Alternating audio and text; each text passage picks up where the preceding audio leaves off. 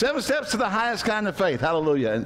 In order for one to develop a successful faith walk, one must gain insight into certain aspects of the walk with God. Although God is merciful to us where we are, we should be endeavoring to grow from faith to faith and from glory to glory. We should strive for the highest kind of faith. No, don't be in condemnation if you're not at the highest kind of faith, or if you're not at, in full maturity, or you strive for it. God's merciful, and His grace is extended to you while you're growing. But we want to keep growing. Okay? Keep in mind that we overcome by the blood of the Lamb and the word of our testimony. Now let's look here, the integrity of God's word. Hallelujah. So the first thing we have to settle once and for all, everybody say once and for all, is the integrity of God's word. There's an attack on the word of God. There is an attack on the authority of the word of God, the necessity of the word of God going on right now in the church. Not forget the world. They've been attacking the word of God for millennia. But today in the church, there's an attack on the word of God. Of its authority and its authenticity and so forth. And we have to understand that God's word is God's word. God's word is exactly what it declares itself to be. God's word. Psalm 119. Hallelujah. We're a little, I don't want to say sad, but the girls are leaving as soon as church. They're not coming back to the house. Hallelujah. They're leaving after the service. But it's been nice to have them at home. Look at Psalm 119, verse 8 down. It says, "Forever, O Lord, thy word is settled in heaven." Whose word? His word. Thy word is settled in heaven. Hebrews 4:12 says that the word of God is quick and powerful and sharper than any two-edged sword, dividing asunder even the soul and the spirit, and as a discerner of the thoughts and intents of the heart. Can everybody say glory to God? Hallelujah. And I did read that right. I did quote that right. All right. It's good when you quote it right, isn't it? It's quick. Now, word quick in Old King James, or as I like to refer to it as the King Jimmy, hallelujah, is an old English word. Now, in English, it meant this, but in that era, but in our area, quick just means you're a fast runner. Okay? You do something quick, you're really fast at it. But in this era, the word meant alive, a living thing. It is alive. Doesn't mean that it's fast. It means it's alive. Hallelujah. As a matter of fact, you'll find out there's a lot of things you do from the Word of God that with patience you have to possess your souls. It's not fast at all. You got to walk it out by faith and let patience have a perfect work, that you may be perfect and entire, wanting nothing. Amen. Hallelujah. So the Word of God is a living thing, and powerful and sharper than any two-edged sword, piercing even to dividing asunder of soul and spirit, of suke and pneuma. We know they're not the same thing because they can be divided and separated. The joints and the marrow is a discerner. See, the Word of God will discern your pure, the thoughts and intents of the heart. It'll just cut right through all the bull. All the stuff, all the dressing you put on it to make it sound better than it really is. Amen. The Word of God will just cut that mess away. Hallelujah. Oh, people get so spiritual. Oh, yes, the Lord showed me that I don't have to do this because He knows my heart. Well, if what is in your heart doesn't line up with the Word, then the Word of God will. That's why the people don't want to hear what you got to say from the Word, because it cuts that junk off. What the Lord showed me. The Lord don't show you things that are contrary to His Word, just because He knows your heart. Well, He knows I meant right. Well, that's great. You meant right, or and a lot of times people say that kind of thing simply meaning that they think that what they're thinking is right, and it doesn't matter what anybody else says or what the Word says. They know they're right. Well, that's just garbage. That's rubbish. Are you here? The Word of God cuts through all that stuff and gets down to the heart of the matter, no pun intended, of what the Word says is right, what the Word says is right, what the Word says is right. And what the Word says is right. All right? Everybody got that? Amen. And so who's right? The Word of God is right. All right? All right. Okay. There are no lefts there. Amen. Hallelujah. Now, the Word of God will go through all this psychological or soulish stuff that gives you a reason to do something different than what the Word says. The Word of God just goes... It discerns what's really the thoughts and intents of the heart and says, no, this is what the Word says. This is how you got to do it. Okay? 2 Peter chapter 1. Look over there. God's Word is of the highest integrity. You can't get any better than God's Word. 2 Peter chapter 1, looking verse 19. Let's go back up verse 18. Let's back all the way up to verse 16. I'm going to start in verse 15. Moreover, I will endeavor that you be able, after my decease, to have these things always in remembrance. For we have not followed cunningly devised fables will be made known unto you the power and the coming of our Lord Jesus Christ, but were eyewitnesses of his majesty. For he received from God the Father honor and glory, and there came such a voice as to him from the excellent glory, that is from heaven, this is my beloved Son, in whom I am well pleased. And this voice which came from heaven we heard, which when we were with him in the holy mountain. Now stop right there. Just stop right there. Don't read on. Don't look. Stop cheating. Okay. Peter says they heard the audible voice of God Almighty from heaven. They were there in the Mount of Transfiguration when Jesus was transfigured into his glory in front of them. His raiment became sparkling and shining and bright white because of the glory of God. They were sitting right there. And when it happened, Peter, James, and John decided they wanted to build three tents for him.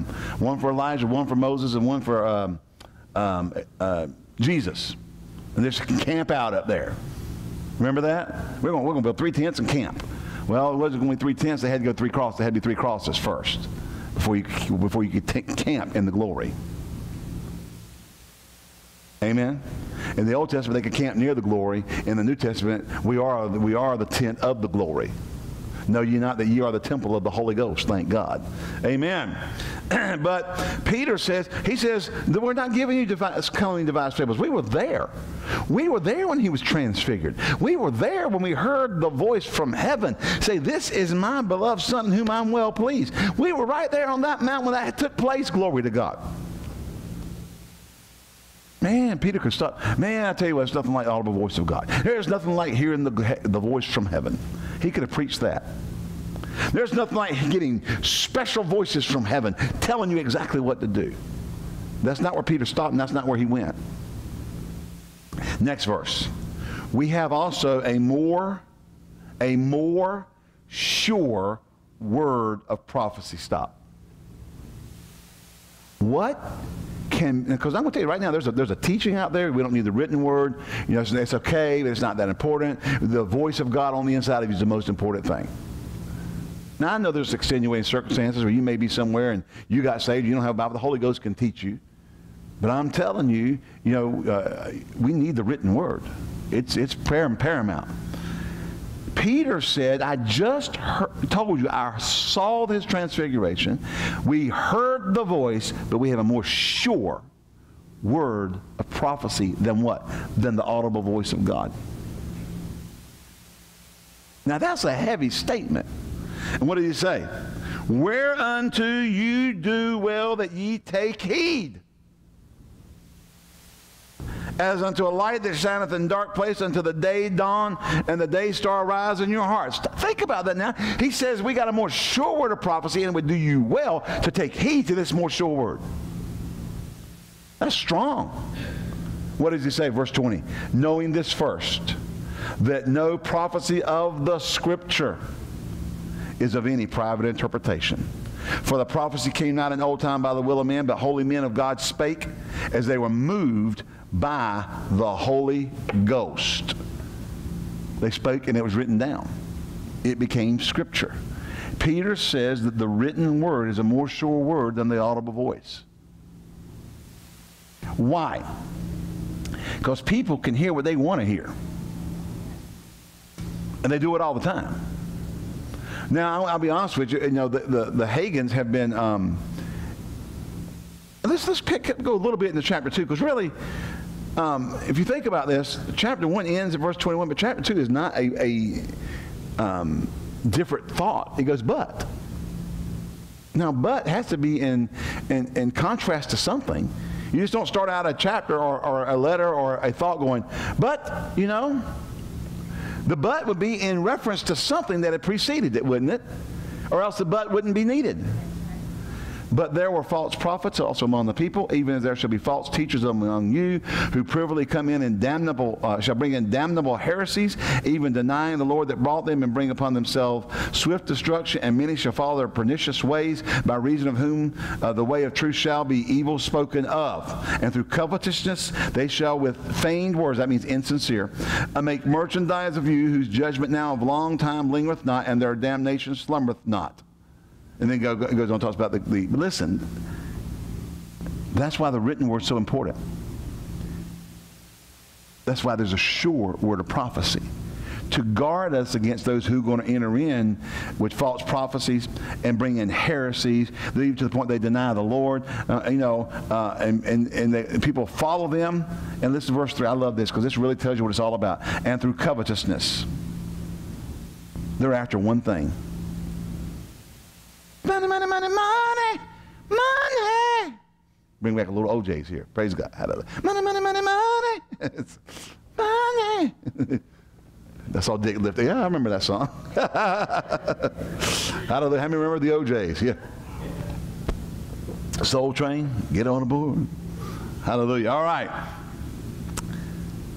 But listen. Through covetous, they'll bring in, the King James uses the word feign. That means insincere. You know, there's a lot of places you see that it's faith unfeigned. That means that it's sincere. But insincere words make merchandise of you. People do that all the time. They're raping and pillaging the church for their own personal gain. And they'll preach stuff and tell stuff and say stuff, and they'll do it for the sole purpose that this gets a big crowd, it gets a lot of money. They don't care. Or they want to follow. They'll tell people stuff and get a following. And I was going to say this. Past couple of weeks, we've kind of hit on some stuff. And one of the reasons is because when I was at Rhema teaching the third-year pastors group, I got to teach some stuff, and some stuff came out by the Spirit that I hadn't really put together before. It happens. You get to teaching. So you get over into the anointing and get teaching in the anointing, you'll teach yourself. I mean, because it's not really you teaching anyway. It's the anointing that's teaching. It's the Holy Ghost that's teaching. And, and sometimes I just become the listener too. Amen. You know what I'm saying? I mean, I'm just the vessel, but my spirit is getting revelation out of it at the same time. I'm getting understanding it at the same time it's being preached by the anointing, because it's the anointing that's doing the teaching. Hallelujah. And got talking about the seeds that people can sow in people under the guise of it being God. And then people take that and pray it out and pray themselves right out of the will of God. Israel, in one sense of the word, prayed themselves out of the will of God, wanting a king. God didn't want them to have a king, but they kept wanting, we want a king. And the prophet said, God's your king. No, we want us a king like everybody else. And God said, okay. And so that is our typology of praying yourself into a place that God will let you go that wasn't his will. And you can do it. Now, we get real spiritual. Well, I prayed and the Lord, and I prayed and I got a release. No, the Lord just said, okay. That wasn't a release. It's whatever you want to do, he'll let you do it. So that's why that is why we have to, I'm going to try to tie this back into steps, because faith works where the will of God's known. Faith begins where the will of God's known. If you don't know the will of God, you can't stand in faith. Amen? There's a lot of people who think they're standing in faith, but they're not in the will of God because they prayed themselves into a place that wasn't God's will. And God kept dealing with them. Let me say this here. Let me just say something. If God tells you to do something, there ain't no need in praying about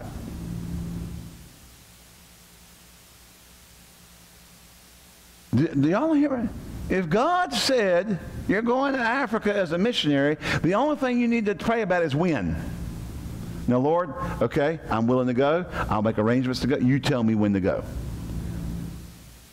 You don't go. Now, Lord, do you really want me to go to Africa? He's already told you he wanted you to go. Does that make sense? If he's already told you something, there's no need to be praying about whether or not to do it. That's because what you're doing is you're trying to change it. Because you wouldn't be trying to change it if you wanted to do what he told you to do. You're going, and then you come back to him and go, do you really want me to do that? You're trying to like fleece God. No, that's the Old Testament concept. We don't do that in the New. We're led by the Spirit of God. And when God tells you to do something, I'm going to tell you, there's not going to be any faith to do that which is outside the will of God. Hello? And so you'll get people, God will be dealing with about doing something. I've seen God deal with people about about their ministry, about their calling, about what they're supposed to do, and they don't like it. And so they'll try to pray. They'll pray themselves out of it. Because basically what they do is God says, okay, do what you want to do. I told you what I wanted. This is what I said. Are y'all here? Y'all going home? It's senseless. And I'm not trying to be harsh, but I'm trying to be strong. And so I kind of begin to see some of these things, and then Sister Lynette dealt with that yesterday and today, both days. And even Pastor said a couple things night before last. I'm telling you, it's just, there's a theme here that the church has got to get back to being led by the Spirit. And honestly, if God has dealt with you about something, don't try to pray about whether or not you should do it.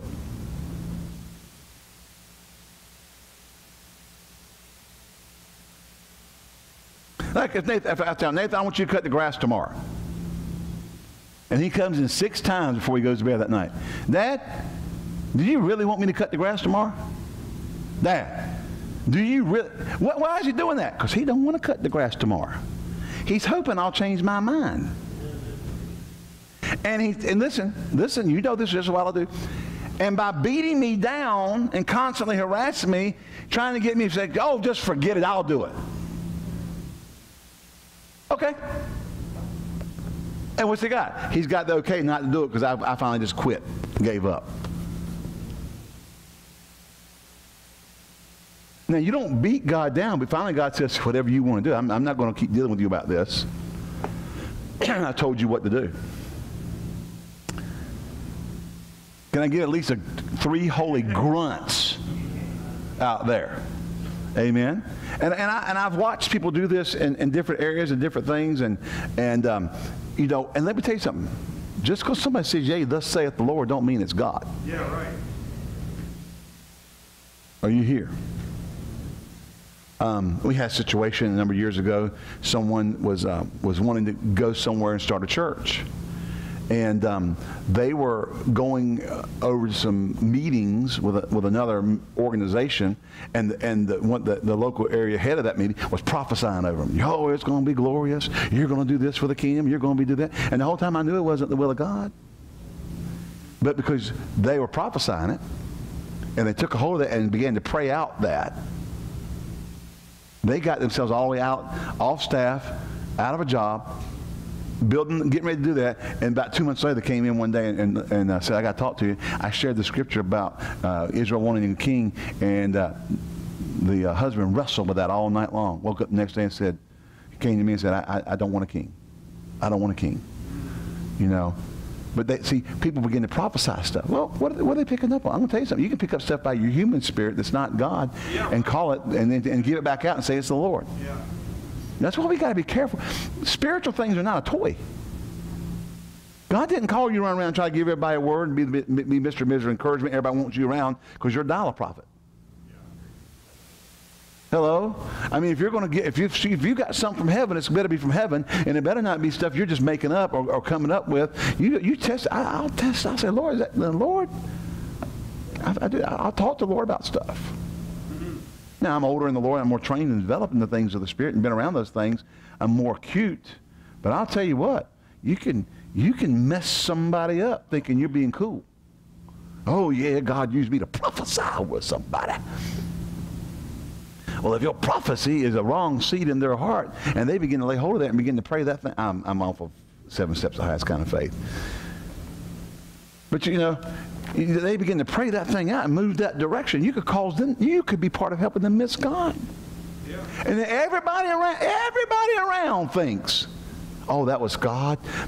Look at they've moved on and done this and never knew they missed something that God had that was greater and was going to affect more. And listen, was going to affect people, but I'm going to tell you something. The change affects people also. The people that were missed, or the people that did not come into where they were supposed to be because people were not in the right place at that time. spiritual things are serious. Listen, God is merciful to people. He'll forgive them. He'll restore them. He'll put them back in, he'll exalt, he'll use them wherever they, and I told the person when they said that, I said, Israel wanted a king, they got a king, but and I said, and once God said you have a king, it became his will in that sense that he allowed it, and he anointed the kings after that. There's never his will to have one. So I said, I told the person, I said, look, you know what? If that's not right, when you went, you really you thought you're following the right thing of God. God will bless you as best he can, and he loves you. You're called of God. You're anointed. He'll use you. Praise God. I'm just trying to encourage them that even if at this point, if you'd miss God, he'll restore you.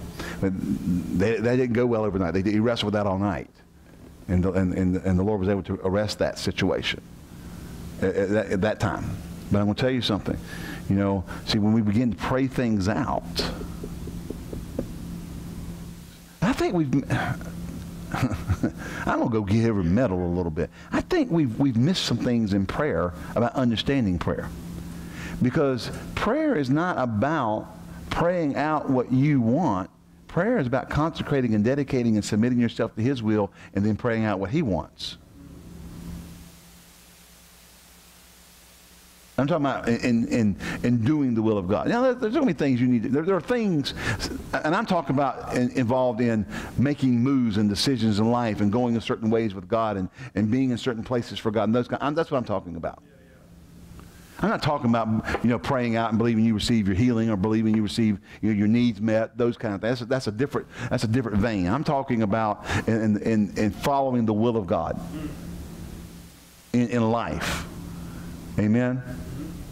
I believe I'm seeing one of the shortcomings that we've had in the charismatic word of faith teaching, revival, circles, groups, whatever, is that we spend so much time teaching people they can have what they say and they can get what they want, that people spend all the time praying about their desires, their wants, what they got to have, how they want it to be, where they want to be, what they desire in life, and not spending enough time finding out the will of God. About those things. Listen, you don't have to pray about, does he want you healed? Right. That's the Bible. Does he want you to prosper? That's the Bible. Right. What you do need to pray about where you are. I mean, you know what I'm saying? Or consecrating yourself to the will of God about those things. I want this. I want to live in that neighborhood. Well, yeah, but what about if that's the wrong neighborhood? Yeah. Have you talked to the Lord about it? Well, I can have whatever I want to have. Yeah, but you don't know that there may be things in that neighborhood that you don't need to be involved around. You might have a neighbor who leads you astray from the things of God.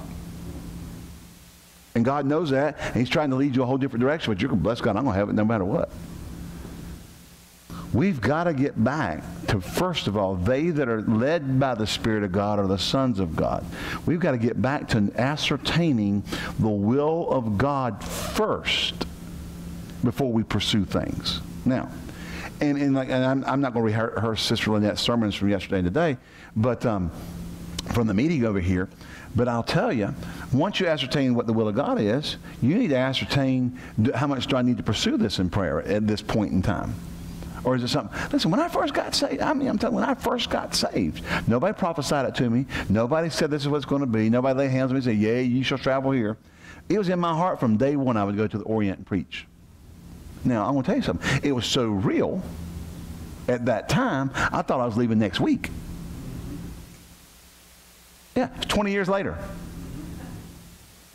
As a matter of fact, it got to the point I just put it on the back burner and said, well, Lord, because all of a sudden I'm going to Europe all the time. Now, he said I'll go to Asia at some point, and I knew I would, but it kind of got on the back burner. But things had to be put in place. Sister Lynette said that today. Certain people had to be positioned, certain things had to be in place, and when the church did certain things for Raymond to go where it went, Pastor talked about this, people had to be in place. Money had to be in place. Personnel had to be in place. And then it went. They tried to do it earlier and it didn't go. They tried to do it 20 years earlier. It didn't go. Now they did it now. We have 118 Rainbow Bible Training Centers around the world right now. If they put them all together and we're all meeting at the exact same time. You understand time zones, and in the southern hemisphere, their winter is in our summer, and so they meet different. Okay? They meet opposite of us. And that overlap. But if they all Rainbow Bible Training Centers were meeting on the exact same days, we'd have over 10,000 students in class. And people ask me, well, Rainbow's in trouble. I mean, I heard they're down to about 1,400 students. Yeah, and Tulsa. We go, well, I remember that we had 2,000. We used to have 2,000. We're down 600 here and up 8,000 around the world. I think we're doing well. I think that's an increase. What do you think, Brother Bill? Oh, so we're down 600 students. And, well, where are the 600 students coming from? Probably those students are students that were coming from these other countries. They don't need to come here now. They can go to the schools there. Right. And we got 10,000 students meeting now instead of 2,000. 10,000 students instead of 2. That's a big difference. Yeah. I said that's a big difference. That's 10 times the amount. Amen? Yeah, right. Same thing's true of our audience. That's right. we have a lot of people listening on the internet. Tithe. If you're not in the church and there's not a church near you, tithe. Send offerings. Praise God. Hallelujah. But help us keep doing what we're called to do. Amen. Praise God. And so, they tried to step out and do something years ago and it didn't work. I remember I tried to start my own ministry. I remember I was out of Raymond about a couple of years there, and I was going to start Ed Taylor Ministries, hallelujah, or Edward Taylor Ministries. Fireball of God, man of faith and power. Went down to the Chocowinity Community Center, Chocowinity, North Carolina. Now, Chocowinity is where Laverne Tripp's from. I've been in the building Laverne Tripp got saved in, the Piney Grove, the Pentecostal Holiness Piney Grove camp meeting building. Cinder block painted light green with screen windows and yellow bug lights. Now, the first time I prophesied was in that building. Hallelujah. Glory to God. And the conference superintendent just smiled. That young, excited young man down there. Praise the Lord. Hallelujah. But I went down to Chocowinity, North Carolina, had me a meeting. We made $100. We after all the budget was spent, $100 had come in. Man, praise God. We're going to come back down next month. Same building. Lost $100. I took it as a sign. Quit. At least the Lord let me break even. Oh, no, it just wasn't working. Just think, I was trying to push something out there, trying to get into a certain place in ministry ahead of time. Yeah. But praise God, we've traveled all over the world. Amen. Some things you just have to let God work out and you wait out and let the Lord do it. Yeah, right. Amen. You're called, but you can't, you got to go praying yourself into something. Listen, when I'm going to take the next about 6-7 minutes and receive the offer, we're going to go home. I was on staff. I was not on staff. When I graduated from Raymond, I went back to my hometown. Our Pentecostal Holiness Church, the superintendent had just sent out a letter to the pastors, and we know this because one of the pastors told us that he said, please don't let people preach Hagen or Copeland in your churches. They don't let them preach it, And so my pastor came to me and said, well, I want you to be involved. I want you to do this. I said, well, Pastor, I said, we're going to move. We're going to go over to Faith and Victory Church. He was a little upset, but because he saw I was, but I got to go where we can, where I could function. And not only that, the year before I left in the summer of '80, and we had a minister in our conference who had been with the PH Church for 34 years, missionary to Honduras, well respected minister in the denomination. Been pastoring over in a little town called Bethel, North Carolina. He resigned his pastorship, went to Rhema for a year, came back. They wouldn't let him have a church. Now he's well respected in the denomination, known all over the denomination. Wouldn't let him have a church because he had gone to Rhema. Well, when I come back, what's going to be different with me? I'm not even known in the denomination, much less well known. Been with him 34 years. We've done all kinds of stuff. And I talked to another minister who was with that denomination a few years later and said, he's still well respected, especially outside this conference. He's highly respected outside this conference. But that conference wouldn't let him have a church because he'd gone to Rhema. Praise the Lord. And he spent the last year, I think he's still pastoring. I think his wife's gone home to the Lord. I think he's still pastoring. Done a wonderful work. The Lord, he's a good man. Amen. Well, so I went over to a different church, went into a different church, and was there working and been there for a number of years. My pastor always telling me, you're like my assistant. We don't have enough money to hire you. One of these days, when we get the money, we're going to hire you. Oh, praise the Lord, Pastor. That's all right. I'm busy working. I'm preparing. I'm ready. You just say go. Came to me on Friday about 3 years, and I'd been faithful. I mean, just faithful. Called me outside, because I worked at the Parkers. So he came and said, can you talk? And I went out, and I said, hey, can I go? Yeah, okay. And I went out and talked to him. He said, how much do you make? How much notice do you need to give? I'm planning on hiring you on Monday. I'm going to pray about it some more this weekend, but I'm going to hire you on Monday. Okay. Oh, praise God. Boy, you're talking about a weekend of glory. Oh, yeah. Man, I am cock locked, ready to rock. I'm giving my notice Monday afternoon at the pig slopping, chicken throwing, fried barbecue. I mean, all the grease and stuff is history. I am going in the ministry full time. Hallelujah. Amen. Go all weekend, praise God. Can't even sleep Sunday night. Glory to God. Tomorrow is the day. He comes back to Parker's. I said, can I talk to you? Go outside. He said, look. He said, I was on the platform yesterday, and I heard a voice say, why haven't you considered so-and-so? So I hired him. That afternoon, right then, I heard a voice say, why haven't you considered my servant so-and-so? So I hired him. That's been 3 years, and all the time been waiting for him to get enough money so I could come on staff. And in a fleeting second, it's all gone.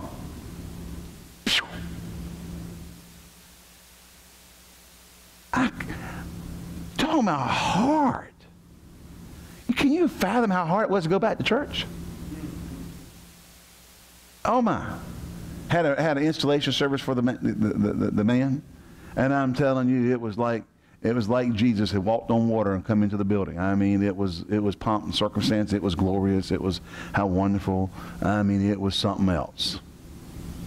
Yeah, cheering when they announced he was going to be the assistant pastor, because he already had his own following in the church.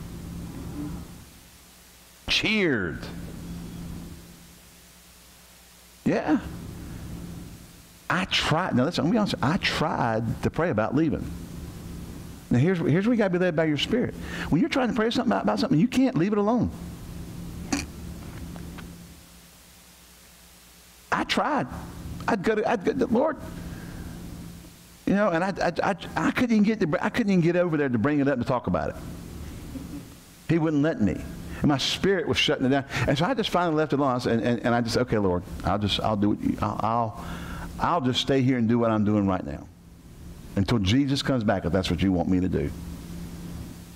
It was hard. Oh, it was hard. The guy gained influence. I mean, he actually had the point. At one point, had he done it, he probably would have split the church in half. It's about the time he left, by then the Lord had been able to turn it and start disconnecting people from him to when he finally left to go somewhere else. It didn't hurt the church. But I'm telling you, there was a time he could have. He used to counsel people. I don't agree with Pastor so-and-so, but I can't do anything about it. They'd come to him with their complaints. Someone's pastor's preaching this, and I don't agree with him. He'd say, I don't either, but there's nothing I can do about it. That's not what an assistant does. No. He's the pastor. He's the leader. You need to submit and hear from, you need to walk in submission. What do you think? It's not matter what I think. He's the pastor. It doesn't matter what I think. It really doesn't. I mean, if it's grave doctrinal error, I'd have to leave if he kept teaching something gravely doctrinally wrong. If he came up and said, everybody's going to be, Satan and the angels are going to be saved, and if you don't believe that, you're in the wrong church, I'd have to leave. So I wanted, and then talk about fishing. I had people coming to me. I'm telling you, I don't know why he did what he did, but I'll tell you what, if you start a church, I'll go with you. Now, don't think the devil didn't sit on your shoulder and go, you got to follow me. You can go start you a church. Or you can go ahead and do what you're called to do. Listen, I'm telling you, had another minister come to the church that preached at the church. Well-known evangelist. And I I would take the guest ministers to and from the hotel and that kind of stuff, pick them up, take care of them in the ready room. And even though I wasn't on staff, I would do that. They would say, how often do you preach? We'd take them home one night, me and Janie. How often do you preach? I said, about 6 times a year. That's not enough. Look, we're starting a church in such and such city. We'd love to have you come help us. I said, I can't do that. I've got to obey God. I've got to do what God told me to do. Well, I'm telling you, we could use you. You could be a blessing. I appreciate it, but you know what? The Lord told me to be here. Somebody comes and say, if you start a church, I'll come. I said, if I start a church, it'll be so far away, you can't come. I'll never start one here that'll hurt this church in any way, shape, or form. It'll be just too far for you to drive. You won't want to go because it's too far away. I'm not going to hurt the church. Hallelujah. Had another pastor town call me and say, look, I want you, he was a PH, but he's working in a non-denominational church. He's running that church and calls me and says, I want you to come over next 4 Wednesday nights and preach for me. So I went to my pastor and said, he wants me to preach for him next. Is that all right? Yeah, you go ahead. I didn't know he was trying me out for, I'm done. Listen, I'm gullible. Well, used to be. I'm not as gullible as I used to be. I'm semi-gullible now. All right? Back then I was a gullible bomb. Hallelujah. And I didn't know he was trying me out for assistant pastor. The thing was, he didn't offer me the job because I couldn't sing and lead worship. He told people that's the only reason he didn't offer me the job is because I couldn't sing and lead worship. Now you think, Pastor, you sing okay now. You should have heard me back then. I mean, the dogs would howl 10 miles away. Praise the Lord. We had great times in those meetings. I had supernatural event. I had a vision of a girl coming in one night out the side. Some of these churches where they had the education wing would empty in the sanctuary off the side door. They never used the back doors. They come in, you always come into the education wing, come in that hallway, and come in that door on the side into the sanctuary. Just never use the back doors. Never. I mean, not even maybe for a wedding to go out the door. But in the vision, I saw the girl walk in, come across the back, still in the back corner, sit down. I stopped, turned to her and said, have you ever been filled with the Holy Ghost, speaking in tongues? She said, no. I said, come up here, lay hands on her. She got filled with the Holy Ghost. Well, lo and behold, I'm preaching, there she comes, walking in the door. It's the same girl I saw in the vision. Praise the Lord. Walks across the back of the church, sits down. I stopped my sermon. I said, I saw in a vision last night praying. I said, I saw you walk in. I saw you come across the back. I saw you sit down. And I saw myself ask you this question. Are you filled with the Holy Ghost, speaking in other tongues? And she said, no, I'm not. I said, come up here. I'll lay hands on her. She got filled with the Holy Ghost. Just like I saw. So we had a good time. I just didn't know I was being tried out. Praise God. But you know what?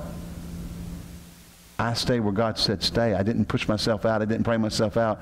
And because of it, can't tell you the things, the connections, the things that have happened in my ministry and life because of it.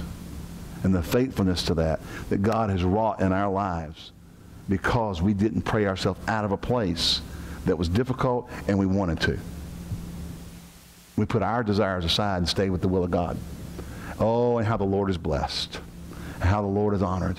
And how the Lord is promoted. And we've walked in places.